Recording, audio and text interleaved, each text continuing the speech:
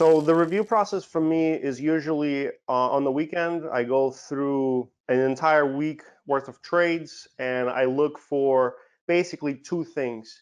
Adjusting my risk for the following week. So I look for my average green days, my median green days, my average red days, and I'm basically adjusting my R per trade for the following week. So I usually set my max loss on the day to 2 average green days, and I stick with it for the entire week. And then my R per trade is a fraction of that number.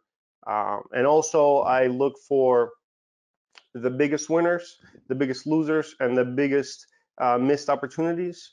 And I try to find ways where I can, maximize my biggest winners or minimize my biggest losers. So, is there an error?